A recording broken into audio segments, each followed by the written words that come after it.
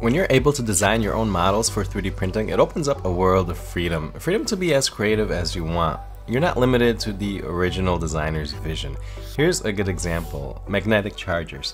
This one is for the Apple Watch. It's a very simple and elegant design if you're into that sort of thing. But right when I saw this, I thought, oh, I can have fun with that. I mean, just the creative possibilities here. I decided that a charging stand that matched the design of my iMac would be a nice addition to my desk. So I designed my own charging stand and 3D printed it. It's my mini iMac watch charging stand. I'm going to approach this design in Fusion 360 by using components instead of simply making separate bodies for each part.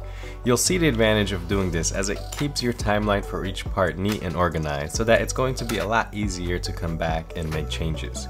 You'll also have the ability to add joins, as I'll demonstrate. Check out the full design tutorial on my YouTube channel. Just search for Desktop Mix Fusion 360 charging stand.